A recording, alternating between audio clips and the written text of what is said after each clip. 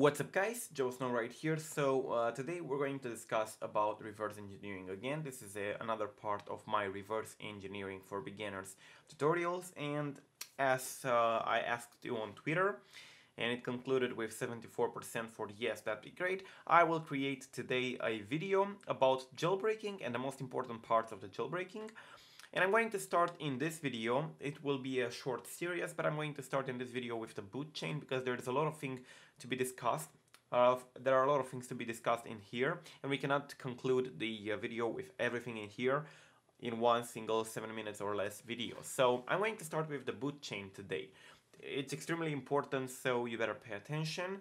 And if you are interested in jailbreaking and into exploitation in general for iOS, then this is good for you.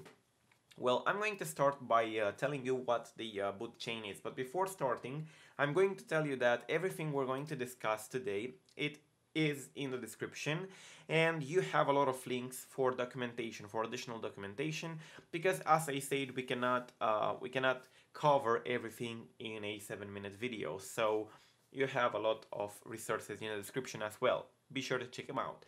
So, what is the boot chain? Well, on the iPhone wiki you will find that the boot chain, or secure room, how is also called, is the system by which Apple tries to ensure that only signed or trusted code is loaded on the iOS device. This is correct, and this is actually the boot chain. See, the boot chain, as you can see from the image I'm going to have on the screen right now, it consists in a couple of different modules that load each other, and between the loadings there are of course a couple of checks that Apple put in place in order to prevent, of course, unauthorized access to the code. So it starts with the Bootrom. Now, pretty important about the Bootrom is the first significant code that starts on the device. Actually, it cannot be patched by Apple, and this is of course extremely good, and exploits like Lime Rain, because there are exploits for the Bootrom, for example the Lime Rain created by GeoHot, cannot be patched by Apple without releasing a new device. This is not a part of the firmware, it is a part of the device itself. It's fused inside the chip of the device, so it cannot be modified, it's read-only. Of course, it prepares and loads the hardware initialization, so everything that means hardware is controlled by the Bootrom at the boot time. It is exactly 64 kilobyte in size, and you can actually dump it. I'm going to give you an example. Today in this video we're going to have a little bit of theory, but I'm going to also make some practice in the next videos, so be sure to check them out. If you have an iPhone 4 or an older device, iPhone 3GS or older, that is of course compatible with Lime Rain exploit, you can use a tool that I'm going to have in the description linked to dump the actual Bootrom and to load it inside Hopper. If you don't know what Hopper disassembler is, be sure to check out my first video from the playlist. Right, so what does the Bootrom do aside of the hardware initialization? It loads the LLB. Now, LLB, or low-level bootloader, is actually an important part, but it is a part of the firmware. So the iOS firmware contains this thing, this LLB file with the firmware, which means that if you find an exploit on the low-level bootloader, Apple can patch it in the next version by, of course, releasing a new iOS with this file patched, compared with the Bootrom that cannot be patched. A device for which you find a Bootrom exploit, for example the iPhone 4, as I said, has the Lime Rain exploit, it is jailbreakable for life. You cannot patch the jailbreak on it. It will always be jailbreakable. So continuing, what does the low-level bootloader do? The LLB is actually loading the iBoot. We're going to talk about iBoot in a couple of seconds, and it performs the rest of the initialization that kernel did not perform. The Bootrom did not perform. It actually is able to use the GID key. GID key is actually the group ID key. It's an extremely powerful key that is used for decrypting everything inside iOS, and every decryption made uses this key that is stored inside the chip as well. It's like the Bootrom. It's not accessible without proper component, which resides in either the Bootrom, the iBoot, or the low-level bootloader, the LLB. Only these three from here can access the GID key or the group ID key, and this group ID key is shared by the devices that have the same application processor. So there is also another key called unique device key. That key is used to protect your data, and Apple says that is unique for all devices. I doubt, but yeah, this is what they say.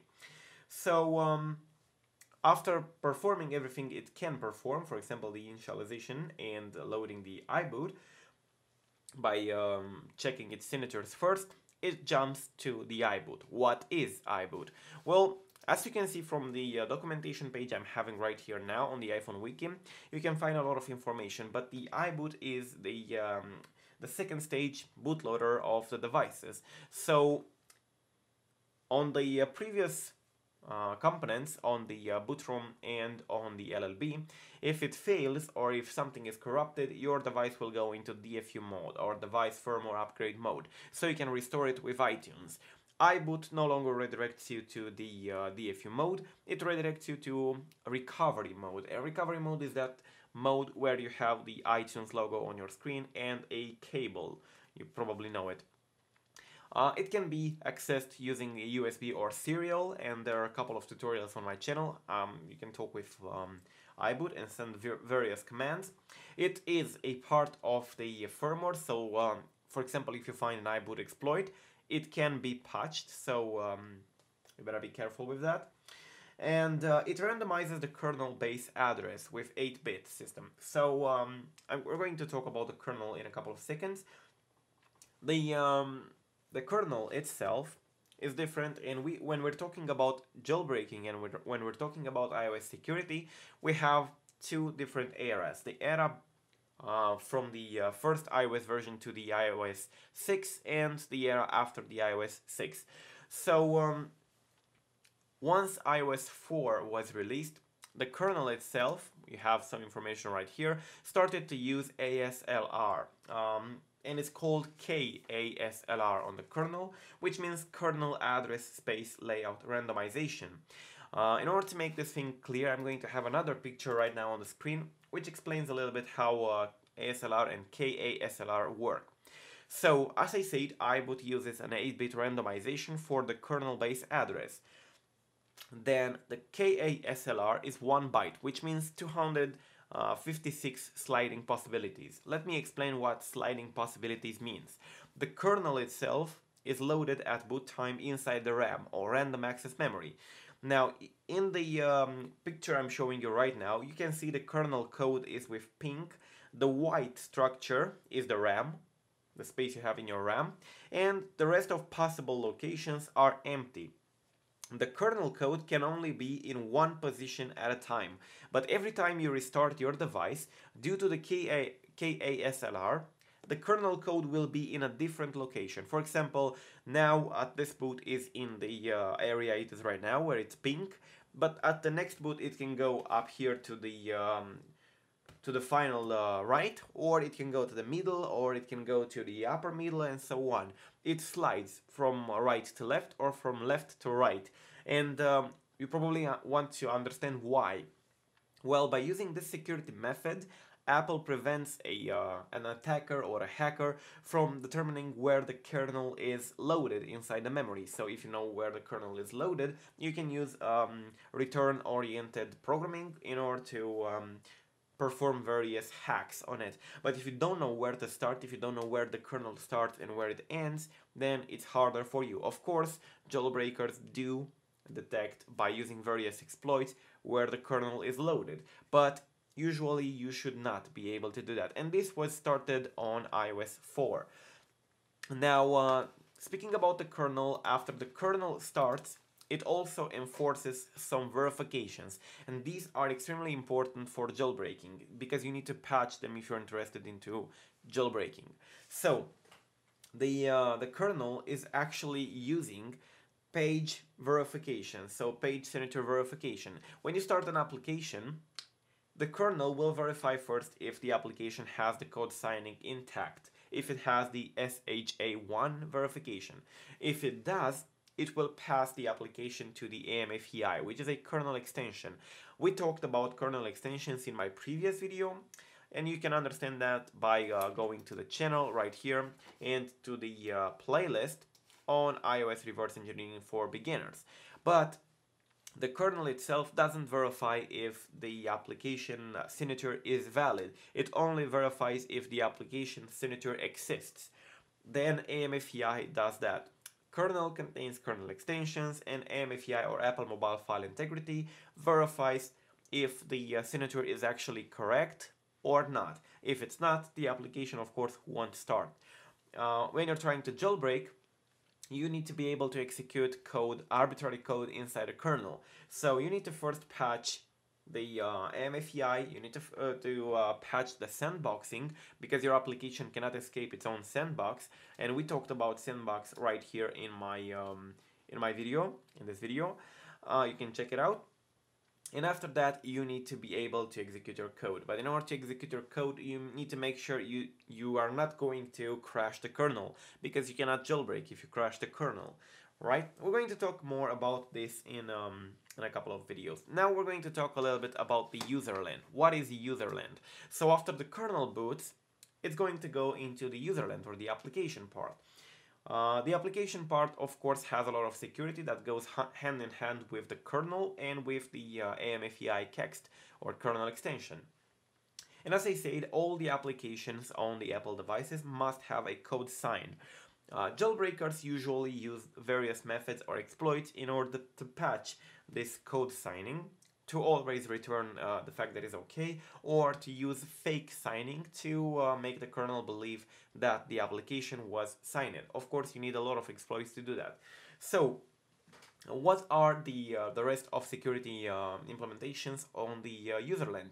When you're installing an application from the App Store, the actual binary of the application has a fortified form, so you cannot decrypt it, or you cannot get the classes out of it, the headers or the classes out of it that easy, because it has an encrypted form compared with the system applications. We talked about that in my previous video. Also, I'm going to conclude this video with talking about the MMAP and MPROTECT. We need to patch MMAP and MPROTECT, and these are parts of the kernel, in order to gain read, write, and executable access. So if we don't patch that during a jailbreak, we won't be able to use tweaks. Most of the tweaks, Cydia tweaks, use this, require this mmap and memory protect to be patched in order for them to do their job. So there are a couple of jailbreak types, as you can see. And the first one, the most important and most used nowadays, is the Userland exploit jailbreak, which means that it loads an application, a normal application that has a maliciously crafted code that will patch the kernel and render the execution of Cydia and the stashing and so on. The next kind of jailbreak, and it's no longer used due to the number of exploits required and the complexity, is the actual BootChain exploit jailbreak. For example, exploits based on Limerain are doing this. They patch the iBoot, they patch the kernel, they patch the LLB eventually, and uses custom RAM disks and custom DFU in order to load the components. This is no longer good for the nowadays devices, because it requires a lot a Bootrom exploit, which is extremely hard to find. And the last type of jailbreak is the custom-made firmware jailbreak, which is still not used due to the exploits required, and kind of uses the same thing, but it doesn't use an application. For example, it doesn't use an app like Pango. It uses a maliciously crafted custom-made firmware.